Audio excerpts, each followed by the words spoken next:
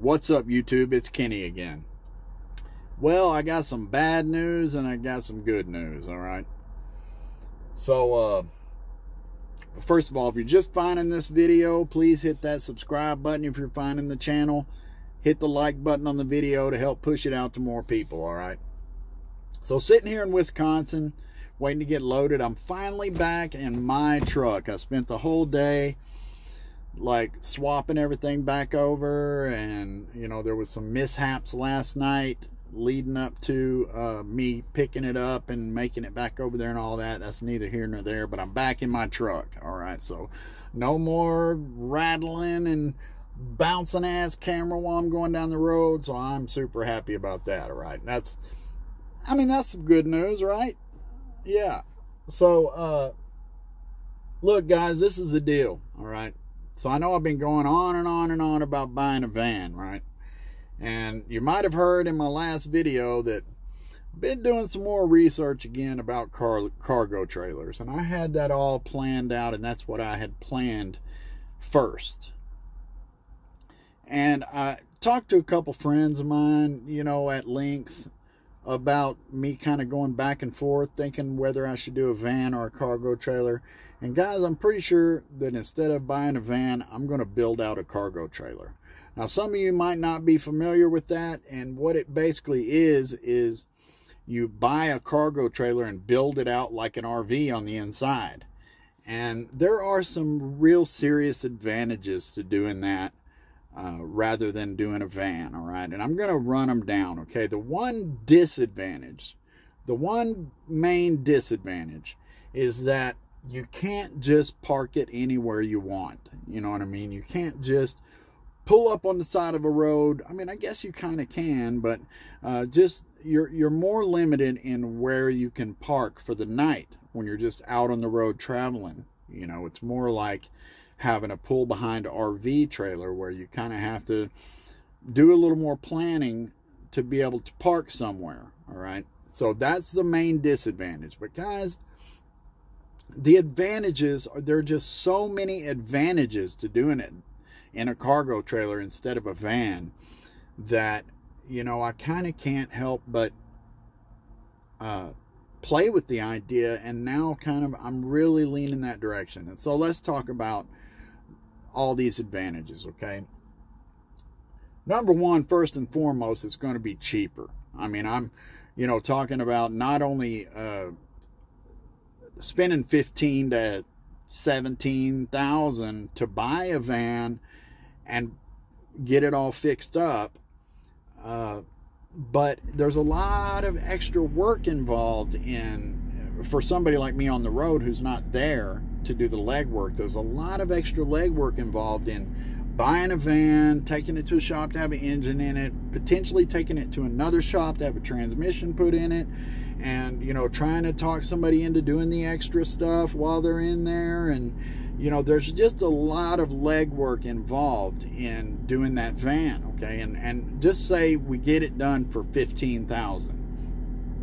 Then you still got to spend the $5 or $6 grand on the solar and the roof racks and the, you know, and then the build out beyond that. Guys, for $15,000, okay, I can go buy a brand spanking new cargo trailer and do the solar. So in other words, for what's going to cost me $22,000, I can do for $15,000. And so it's saving a lot of money, okay? And it also will get me to the goal faster because it's saving a lot of money. So another big advantage, okay, and is, guys, I got a bad knee and a bad hip and a bad back. I got issues, and I want to be able to stand up. In a van, you're just going to be trying to pee in a bottle or something, and you're hunched over and you can't stand up, and just always bumping your head and having to be on your knees to do stuff because it's not tall in there, you know. And if I could have gotten some kind of a ProMaster or something, then that would have been a lot better. But that's gonna, then you're talking $30,000 instead of 20 something, you know. So those are the two main advantages, all right? But there's also a lot of other advantages. I mean, you're going to have more room. I'm going to buy a 7x14 trailer, which means I won't have any problem putting the bed side to side, and I'll have 14 feet of length to work with, not including the V-nose in the front. So you have a lot more room to work with. You can do a lot more with it. Okay, another big advantage, okay, even though I was planning on like having a bunch of stuff rebuilt on the van and everything, those cargo trailers last forever. And if you ever have to like replace an axle or something like that, they're not very expensive. There's nothing that can go wrong with it in a mechanical sense. If you have problems with the vehicle you're towing it with, you can just buy another vehicle to tow it with and you're still intact. If something happens to that van, somebody runs into it, it has some kind of a major breakdown, a frame issue or something that's, you know, makes it just totally not worth fixing, you got to do everything over again. Like, you got to build out the inside again, you got to redo all the solar, you're pigeonholed into that vehicle. And another thing is, guys, it's an old truck that I drive, okay? It's a 1995 GMC Yukon, which is basically a Chevy Tahoe, okay?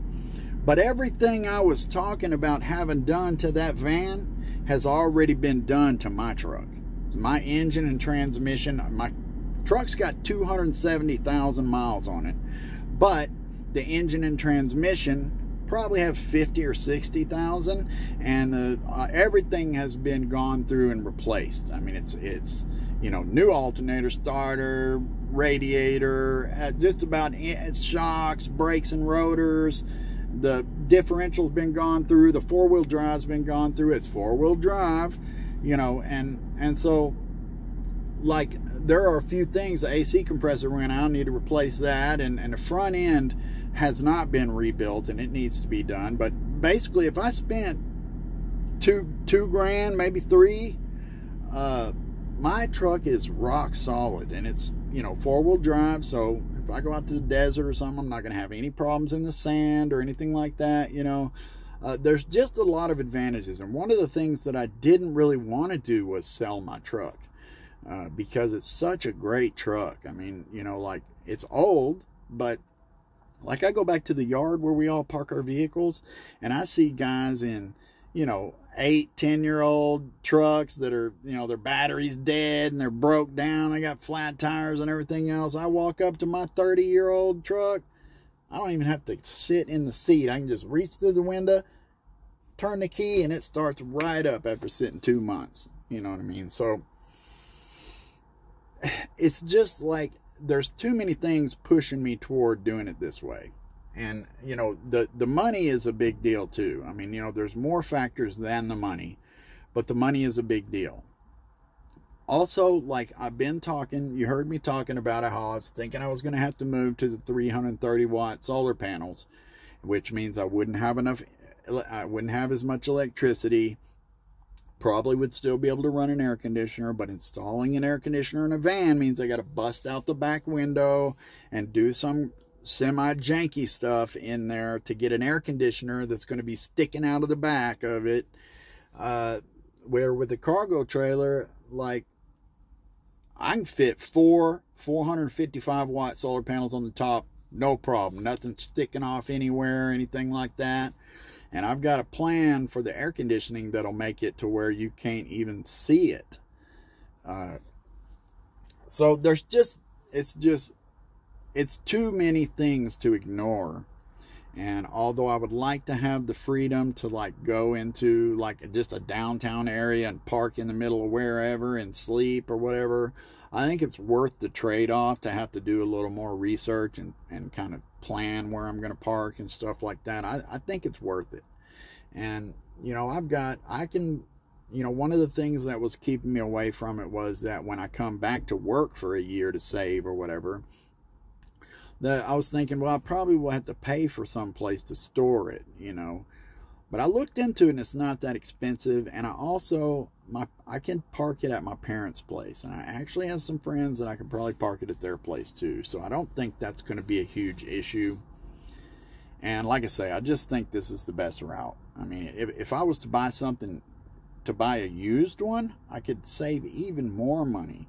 And yeah, I just really think this is the route to go. So it's going to be cargo trailer conversion, I think. Cargo life instead of van life. There's a lot of people out there doing it. If you're interested in having a look, you know, type cargo trailer conversion or cargo trailer build into YouTube, and you'll see a lot of people doing it. And they're, you know, it's kind of advantageous because I could buy an RV, like a pull behind RV, for even cheaper. But there's a lot of disadvantages to that. There's advantages too, but like getting solar on the top of them. They've got air conditioning units and shit sticking off the top of them, makes it really difficult. And plus the fact of the matter is that if I do it in a cargo trailer and I build it, then I know where everything is, and if something goes wrong, I don't have to go busting walls open to find wires or plumbing or any of that kind of stuff. And frankly, to be honest with you, I don't want to deal with all that black tank and, you know, using a toilet that stores it, and then I don't want to deal with all that.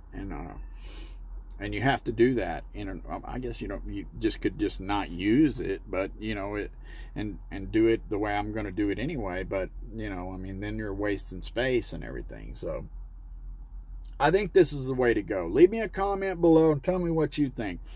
I know most of the people here, although there are a few here who probably found the channel organically searching van life content, I think that most of you here are just to follow me. And I mean, obviously a bunch of people here are here for stock market stuff, but yeah, so that's the route I think I'm going.